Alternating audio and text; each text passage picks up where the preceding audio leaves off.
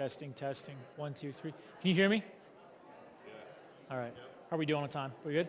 Hey, we're going to go ahead and get started. Since it is 9:30, we're going to start our Sunday school class. To all the high schoolers in the class, welcome. I know your Sunday school teacher is not here today. I was wondering what you were doing here, Jack. And then it just occurred to me as I was trying to show other people where to go, and I realized I didn't know where to go myself. So glad you guys are here. We are continuing on with our Sunday school class entitled Why We Do What We Do. And I think that's kind of important for a church, right? Because if you don't know why you do what you do, you just go with what you know, or you go with the flow until you come up with a new flow. And what ends up happening is let me put it this way, no one drifts towards holiness. No one just gradually finds themselves winding up in a better spot. Things have a tendency to degrade and downgrade unless we pay special and particular attention. That's what Hebrews tells us, that we must pay much closer attention to the things we have been taught lest we drift away from them. Which is why we're examining the different practices and the novel principles that Grace Church holds that might be different from the world out there, or even some of the churches that you found yourself in the past. And the goal isn't simply to tell you, hey, here's what we do. It's to tell you, here's biblically why we think this is the way it is, and here's why we do it the way we do it. And we're seeking to apply both wisdom and Scripture in such a way that best practices are utilized both in the church, in our homes, and in our personal lives. We're seeking to be a Bible people. One of the greatest compliments I ever heard was Charles Spurgeon speaking of John Bunyan, two of my big heroes of the faith. And Spurgeon says of Bunyan, if you prick him with a needle, he bleeds bibline. Boy, I hope that can be said of Grace Church. I hope that can be said of your life. I hope that can be said of your family. If you poke them, Bible just comes out.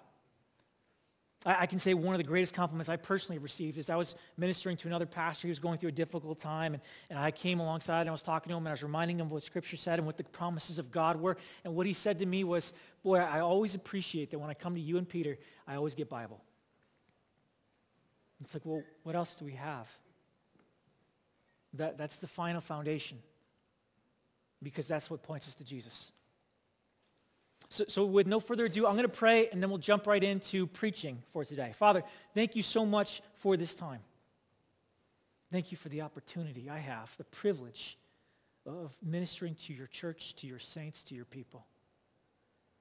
And Lord, may I never take that for granted. Forgive us, Lord, when we become flippant with your word and with your worship. When we become callous to the divine and eternal realities that are around us. And Lord, I pray that you would lead our hearts back to you. And I pray this for Jesus' sake. Amen. So let me start with a story real quick. I remember when I first came to Grace Church, a family that's no longer here, they were doing some work outside their house. And Peter said, it might be good if you went over there and helped them. And I said, absolutely, sure, that'd be great. I get to know these people, I get to talk to these people, and I get there just in time to find out that a couple of their neighbors are coming in, and we're helping do some stuff for this gentleman. And as we did so, I started talking to the neighbors as well, and they didn't really know who I was. And so finally, this gentleman introduced me. This is one of our pastors at Grace Church. He's the associate. He's pretty much new. And the guy goes, that's great. You know, I love our priests. I don't prefer our other priests. And I said, really? And I said, why is that? And he said, well, because he preaches too long. I said, oh, that's terrible. You're all laughing, right? That's just awful. Like, how long does he preach? He goes, you believe he actually goes 15 minutes? And what do you say to that, right? Like, I came from the South where if you preach for less than 35 minutes, you ain't doing your job. They're going to fire you, right?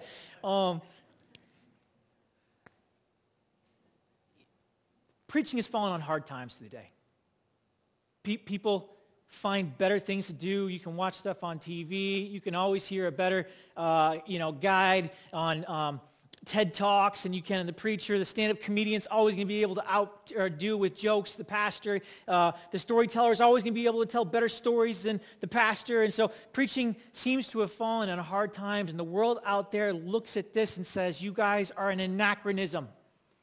You're fossils. You're dinosaurs. Nobody does this anymore. We don't believe in a sage on the stage anymore. We believe in a guide on the side.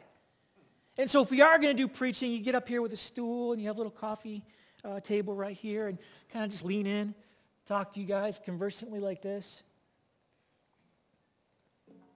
Tell a lot of jokes, tell a lot of stories. Because, that's what it's all about. Keeping the butts in the pews, keeping the nickels and noses. Except it's not. That's not what the Bible teaches us. And however the world may feel about preaching, we don't take our cues from the world. We don't take our marching orders from this culture. We take them from Christ. When we take them from his Bible. But the reality is, it's not just the world out there in which preaching has fallen on hard times. It's also the church in here. And to illustrate that point, I want to share what I heard from a lecture series given called The Art of Preaching by Mark Dever at the seminary I went to.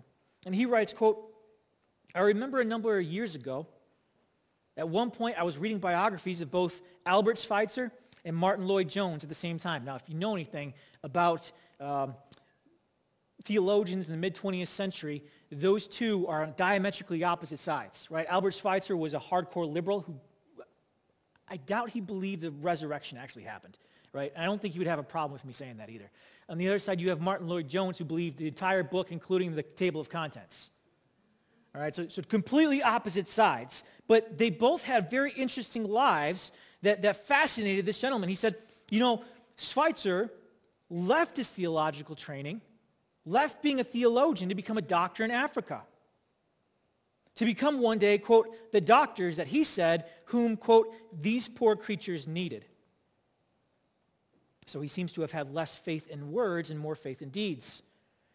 Perhaps his own uncertainty, this is Dever speaking, about his own uncertainty about the historical Jesus teachings led him to the concreteness of the good deeds that Jesus undoubtedly commanded. So he's saying, because Schweitzer wasn't sure if the Bible was true, he wasn't sure if Jesus actually existed or if Jesus actually said these things, he drifted more towards, I got to do what I can do because I don't know what Christ can do. And therefore, he leaves being a theologian and a pastor in order to become a doctor. Schweitzer ended his life as a theologically trained doctor. Lloyd-Jones, on the other hand, who was that great preacher from London, left practicing medicine on Harley Street to become a preacher in Wales. Now, just to put that in categories for you, Harley Street is a really wealthy street, very affluent area of London. It's the capital of the British Empire at the beginning of the 20th century. It is the heart of, he went to Bart's. If you know Sherlock Holmes, you get that one. If not, just stay with me. This is where, it's like, think Harvard medicine, right? Or whatever the equivalent is, where you have a prestigious law degree from Johns Hopkins or something like that. He had that degree. And then he goes to work on Harley Street and the guy who's mentoring him, the doctor above him, is the guy who treats none other than the King of England. That's where Lloyd-Jones was. He was an MD, and he gives it up in order to go to Wales, a backwater state within the British Empire, and preach at a very small little church. Now, eventually, he's going to come back to London and preach at a larger church, but he starts there. He said he was tired of stitching people up just to see them go back out to sin. You could say that he had less faith in human deeds and more in God's word. As Jesus told the tempter, man shall not live by bread alone, but by every word that proceeds from the mouth of God.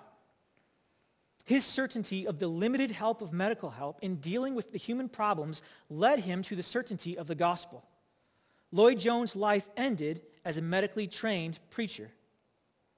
A reporter from London's Evening Standard newspaper column in April 24th, 1939, wrote of an interview with Lloyd-Jones, quote, "Why did you give up medicine for preaching?"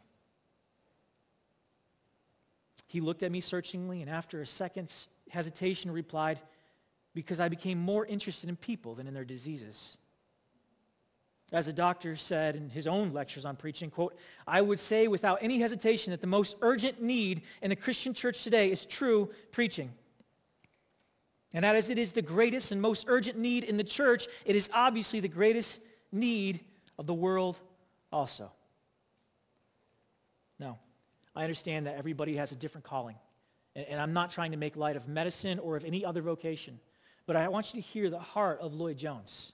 And God used him in mighty and powerful ways up into and after the Second World War. It was said because of the revival that took place in Wales through the preaching of Martin Lloyd-Jones, that was the only thing that kept Wales from going communist. One of the two things. There was another historical event I can't remember off the top of my head. But the point is, people were less likely to be given into despair or to jealousy or towards giving over to ideologies that are unbiblical. Why? Because they had faithful preaching from faithful pastors from a faithful God. Preaching is so important. And I know that's important for me to hear because I'm a pastor and I'm a preacher. But it's also important for you to hear because you need to know when you've heard it. You need to know what to look for. You need to know who to hire as the next pastor. Lord forbid, if you ever move out of Algona, you got to figure out what church you're going to. And that boils down in many ways to preaching. But let me make my case real quick here. Let's start with this. What should be included in the worship of the church? What should be included? And this is not rhetorical. You please feel free to tell me, give me things. What comes to mind when you think of worship in the church? What are core components that have to be there, should be there, need to be there? Prayer, okay. Bible.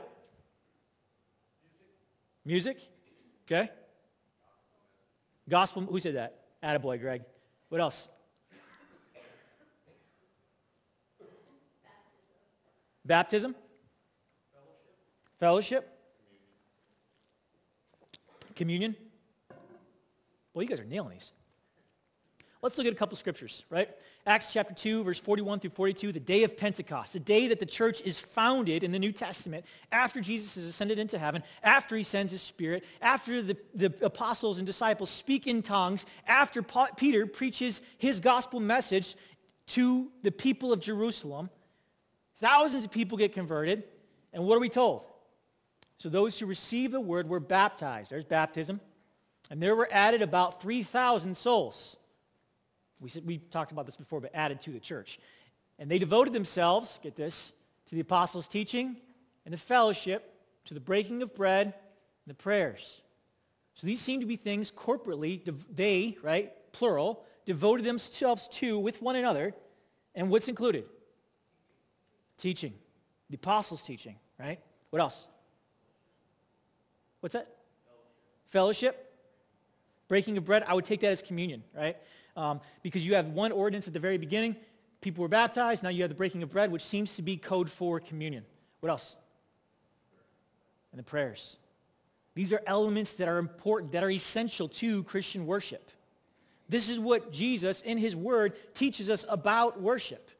And it's not just in the New Testament. We see it also in the Old Testament. But let's keep looking at the New Testament just for right now. What else? How about music? Somebody said music. Colossians 3:16, let the word of Christ dwell in you richly, teaching and admonishing one another in all wisdom, singing psalms, hymns, and spiritual songs with thankfulness in your hearts to God. So is musical worship, let me say that way, is musical worship a component of Christian worship? Yes. It's very important that we understand, right? A lot of times today when we talk about worship, people just think songs. You realize the worship doesn't stop just because the music stops, just because the band stops. The worship keeps going because worship is an attitude of the heart and is recognition of the worthiness of God and adoring and just beholding him for who he is. So now we got music, we got fellowship, we got prayers, we got the apostles' teaching, breaking of bread, baptism. Why do we do all this? Well, let me go back real quick one here too. Colossians 3:16, let the word of Christ dwell in you richly. Anyone notice that the word of Christ seems to be the junk drawer for everything else that takes place, the teaching, the admonishing, and then the singing? All are the word of Christ. So the subject matter, the criteria, the material that we sing is the words of Christ. Not that it has to be completely and entirely always biblical, right? We don't just limit ourselves, for example, to singing the Psalms, although some churches do. No. But it is biblical truths, biblical content. The New Testament, we see that the church came up with different songs that they would sing together. There are hymns found throughout the New Testament. One from Philippians comes to mind. But the idea is, are you singing biblical truth? So when we talk about the priority of the word, we're not just talking about preaching. We're talking about every component of worship, right? Because in our singing, it's the word. We're singing the word. When we're praying the word. When we're preaching the word. When we participate in communion and baptism, we are seeing the word played out. These are like visible words, tangible signs, meant to remind you of gospel truth, meant to proclaim to you in just one other medium, one other venue, not just with your ears now, but also with your eyes and with your tongue, with your hands, a truth about the gospel of Jesus. So we read the word, we sing the word, we pray the word, we see the word played out in baptism and communion. Why? Because a word-driven church is a Christ-centered church. And this is really important. Even the word is not the ultimate goal, right? The word is meant to point us beyond itself to the word made flesh, to the God-man, to God's final word, his final revelation in his son Jesus. How do I know? Because Jesus says so. Luke chapter 24, and he said to them, you have the disciples walking on the way to Emmaus. They know Jesus has been crucified. They know he's been buried. They've heard from some ladies that he's been raised from the grave, and they don't believe it. They're not sure what to do with that, so they're walking to Emmaus, and on the way, who do they encounter but Jesus? Except they don't know it's Jesus. So they start talking to Jesus and explaining to Jesus what happened with Jesus and why they're confused about why Jesus died. And here's what Jesus says to them. O foolish ones, and slow of heart to believe all that the prophets have spoken. Was it not necessary that the Christ should suffer these things and enter into his glory? And beginning with Moses and all the prophets, he interpreted to them in all the scriptures the things concerning himself. Now, if you know anything about Judaism, you understand that they refer to the Old Testament as Tanakh, right? Tanakh is an acronym, so this literally comes from 3 Hebrew words, Torah, Nevi'im, Ketuvim, Tanakh, right? And in the Tanakh, you start with Torah, which is the words or law of Moses. And you end with Malachi, right? And Malachi is what? He's the prophets, right? And the whole point is, Jesus is saying, and Luke, through Jesus, is saying, listen, from Genesis to Malachi, it's all about me. In case you missed it, he says right there, and beginning with Moses and all the prophets, he interpreted them in all the scriptures, the things concerning himself. It's all about Jesus. You miss Jesus, you miss the point. John 5:39, Jesus says to the Pharisees who knew their Bibles, who memorized their Bibles, he says, you search the scriptures because you think in them you have eternal life. And it is they that bear witness about me. If you miss me, you've missed the point of the Bible that you've memorized. How do you do that? So a New Testament church is a Christ-centered church, and a Christ-centered church is a word-driven church. Because it's through the word that we behold Christ. It's through the word that we love Christ, that we know Christ, and we know what Christ wants from us. Think of what we talked about at the very beginning of this class a couple of weeks ago when we talked about what is the mission of Grace Church. What is our purpose? Our purpose ultimately is to glorify God, right there on the wall, for the glory of God and the joy of his people. How do we do that? What are the marching orders Jesus gave to us? Two commands, Great Command, the Great Commission, right? Love the Lord your God with all your heart, mind, soul, and strength. Love your neighbor as yourself. Well, how do you love a God you don't know? Better yet, how do you love someone that you don't want to know? If you're married and you're trying to share your heart, you're really divulging just intimate secrets to your spouse, and you're telling them just the details you've never shared with anybody, and in the middle of it, they're like, I've had enough. I appreciate it, but can we just sit here in silence? How's that going to go over? And what loving spouse would do that? If we truly love God, we have to know the God we love. We have to know how to love. And by the way, the only way we love God is because he first loved us, which means we need to know how he loved us to receive that love. But the second part of our mission is what? The Great Commission. Matthew 28:18-20 says, Jesus says, all authority in heaven and on earth has been given to me. Go therefore and make disciples of all nations, baptizing them in the name of the Father and the Son and the Holy Spirit, teaching them to observe all that I've commanded you. And behold, I'm with you always to the end of the age.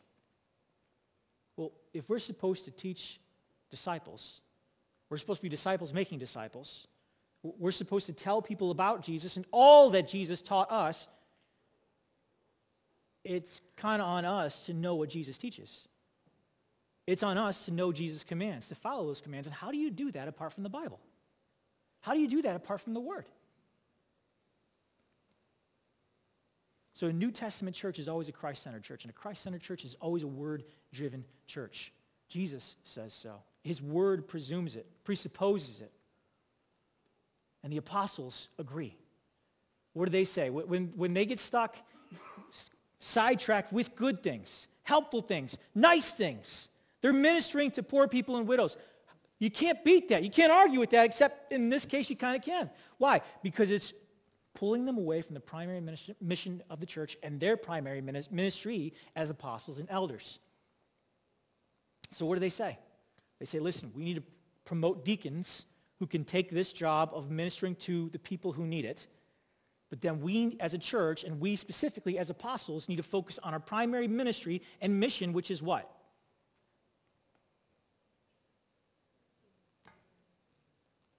We devote ourselves to prayer and the ministry of the Word. So here's my question. What is the ministry of the Word? We know what prayer is. We're not always good at applying it, but we know what prayer is. What is the ministry of the Word?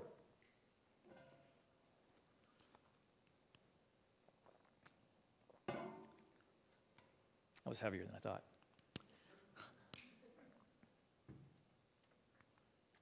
Well, I'm going to make an argument for expository preaching. Right? That's, after all, what we're talking about in this class, why we do what we do, why we believe in expository preaching. So what's the definition of expository preaching? This is from a book I really like, and we've handed out to several people. It's called 9 Marks of a Healthy Church by Mark Dever. In that book, he gives a definition. It says, expositional preaching is not simply a verbal commentary on some passage of Scripture. So it's not just me walking through the text, explaining the text. No, there's more to it. Rather, expositional preaching is that preaching which takes for the point of a sermon the point of a particular passage of Scripture. That's it. The preacher opens the Word, unfolds it for the people of God. So I unpack, I explain. Not only do I explain its meaning, but I also explain how it applies. I make exhortation and admonishment to you in order that you might follow after the path of Christ and that you may repent of your sins.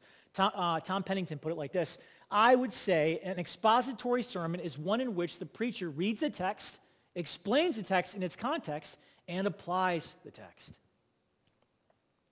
So this is one form of preaching. And it's the preaching we do most typically here at Grace Church. And there's a reason for that. But let me explain what expository preaching is not. Right? Number one, expository preaching is not the only way to teach. You may notice right now, I'm not expositing a text. I'm systematically walking you through one subject, and I'm doing so from multiple different verses.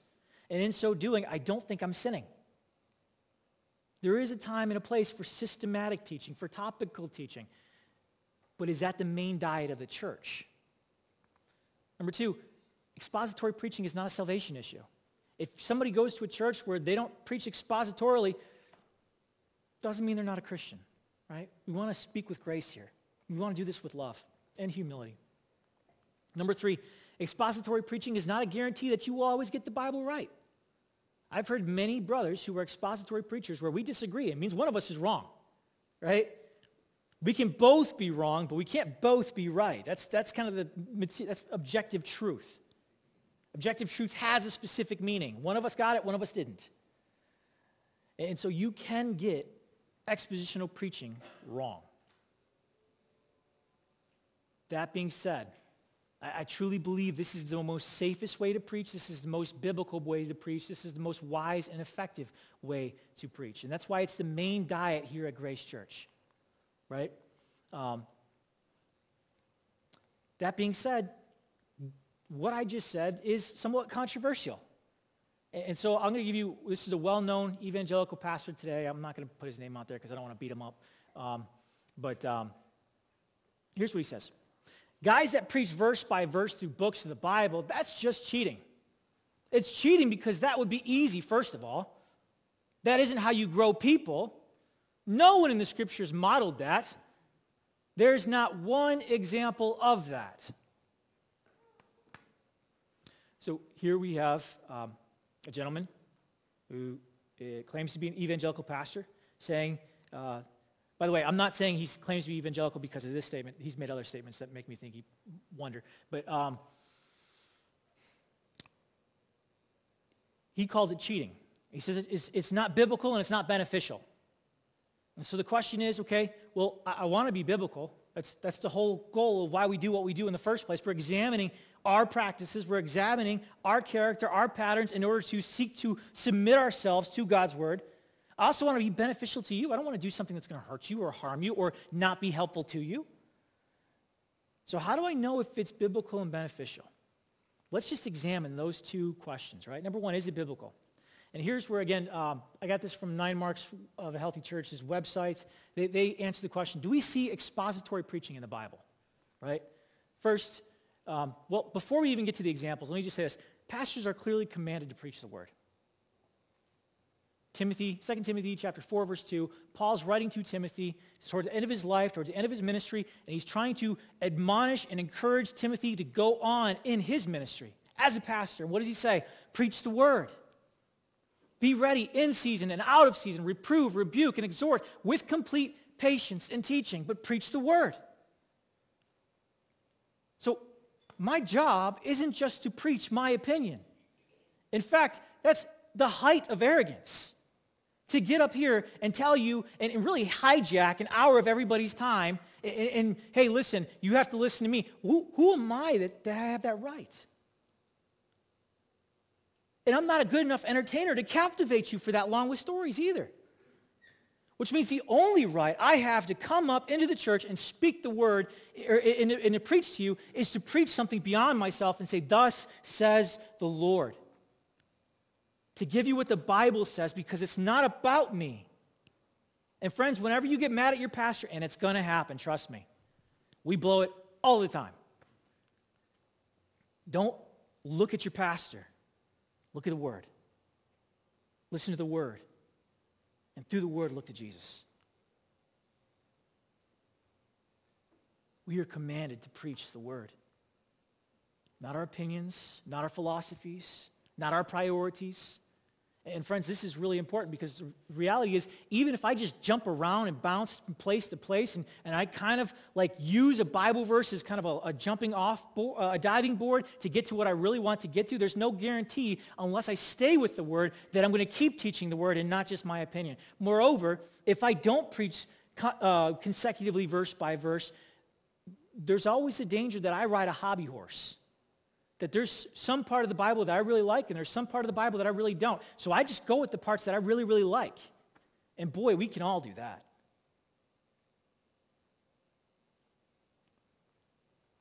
So expository preaching is commanded. It grounds the pastor. It gives authority to the pastor's ministry. And it also balances out the pastor. It forces the pastor to go deeper because now, as I go verse by verse and as I explain the passage to the people, that forces me to engage with passages of Scripture that I've not necessarily thought through. So your pastor's growing. The people are growing. You're getting balance. And you're doing so from the authority of the Word.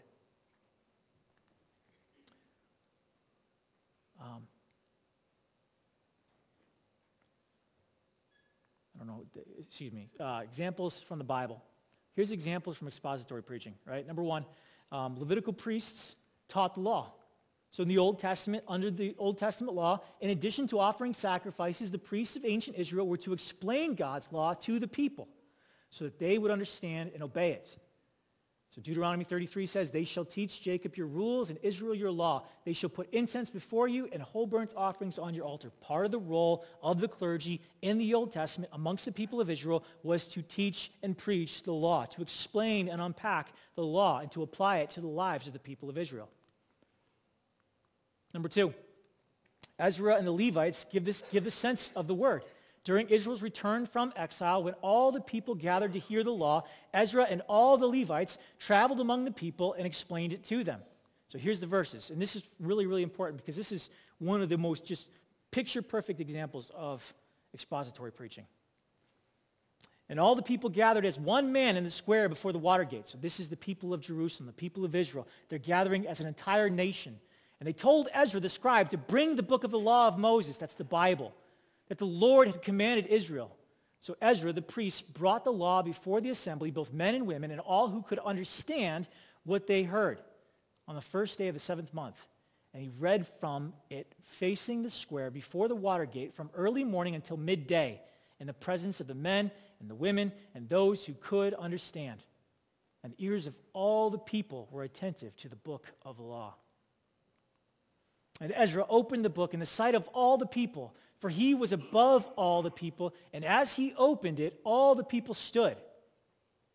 And Ezra blessed the Lord, the great God, and all the people answered, Amen, Amen, and lifting up their hands. And they bowed their heads and worshiped the Lord with their faces to the ground. Also, the Levites helped the people to understand the law, while the people remained in their places. They read from the book, from the law of God, clearly, and they gave the sense so that people understood the reading.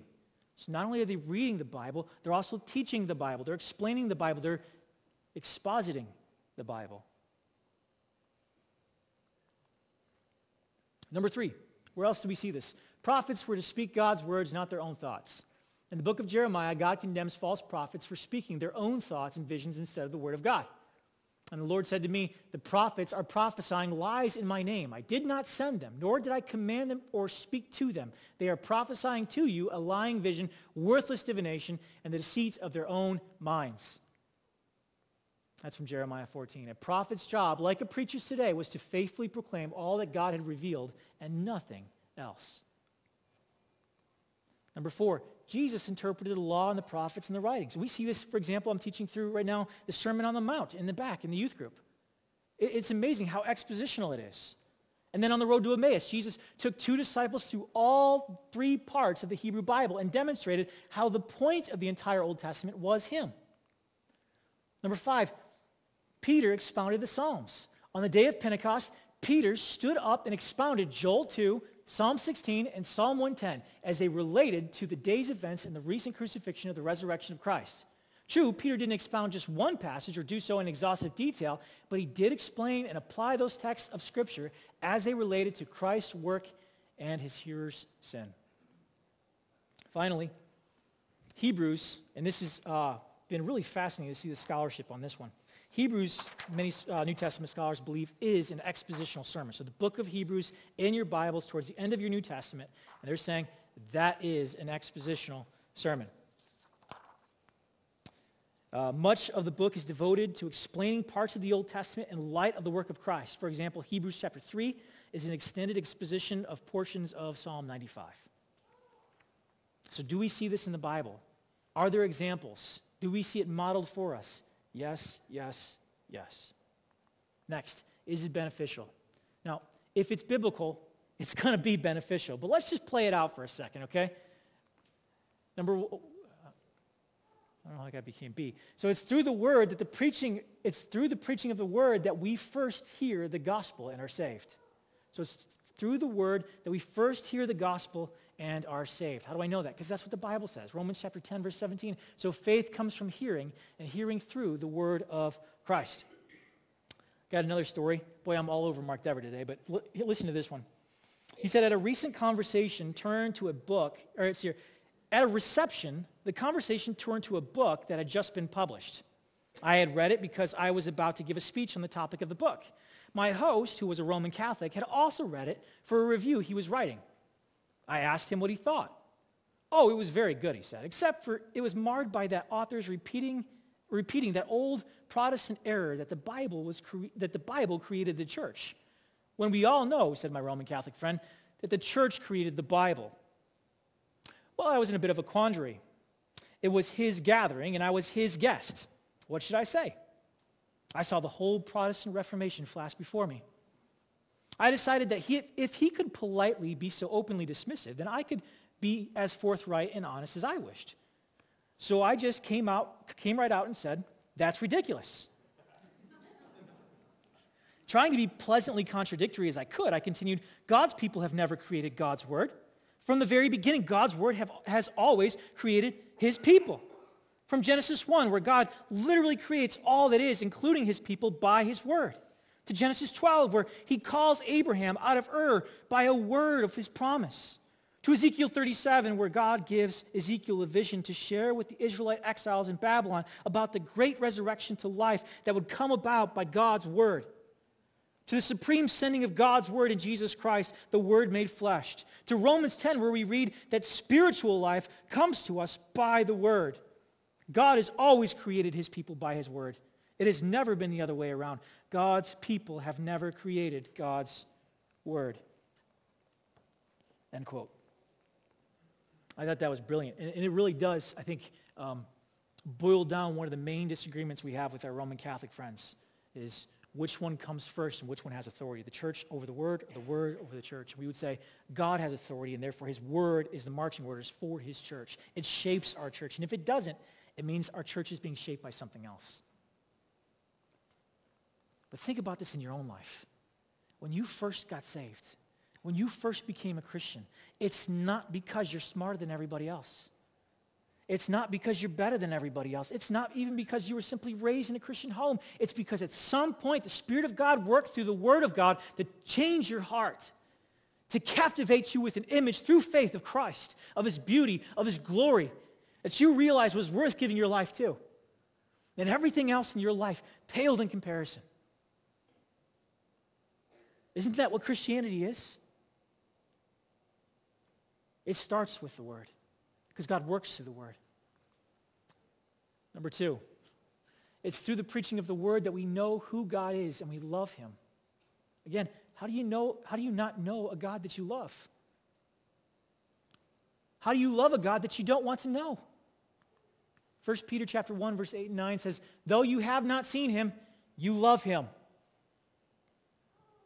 Though you do not now see him, you believe in him and rejoice with joy that is inexpressible and filled with glory, obtaining the outcome of your faith, the salvation of your souls. How do you believe in him?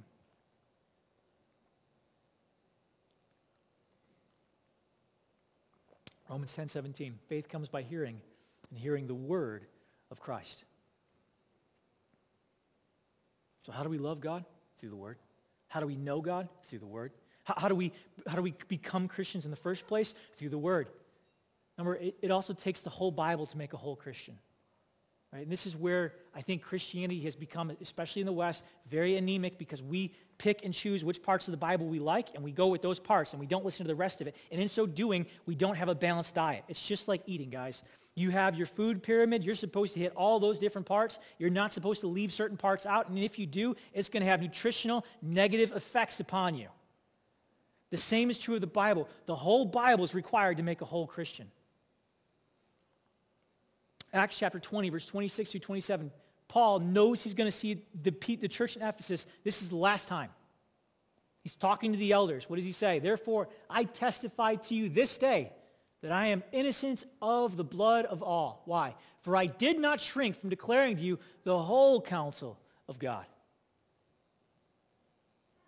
What a powerful thing to say. Old Testament, New Testament, I preached it all. 66 books, I preached it all. Listen, from front to back, to the table of contents, to the glossary, to the maps, I preached it all.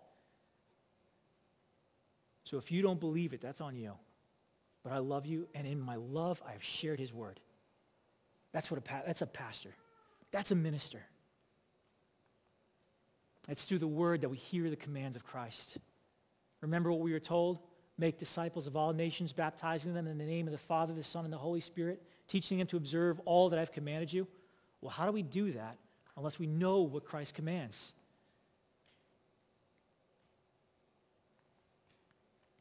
Finally, God uses his word to galvanize his people. God uses his word to galvanize his people. If you look throughout history, church history, and biblical history, you will see that the highest moments in the people of God, the moments where we have done great things, the moments which have led to renewal and reformation, have all come on the hooves of preaching. Don't believe me? You see it even in the Old Testament, right? The great revival under Josiah, king of Judah. And how does it start? And they taught in Judah, speaking of the Levitical priests, having the book of the law, that's the Bible, with them. They went about through all the cities of Judah and taught among the people. Josiah got rid of the sin, but he also sent out the priests to preach the word. And it's through the word that the people changed. It's through the word that the people repented. It's through the word that the people came and covenanted with Josiah to follow the Lord. And they did so all the days of Josiah's life. Don't miss that. And how does Josiah start off? Where does Josiah get changed? You guys remember? You know, we got that temple right there. I think that's to our God historically, to the Israelite God, but my parents didn't really go to church, and I don't really go to church, but we should probably clean it up. I'll tell you what, we'll pay to clean the temple up in Jerusalem. So he sends the priests in there. They start sweeping this bad boy out. As they do so, they find a scroll. They're like, hey, King, Josiah, we found this scroll.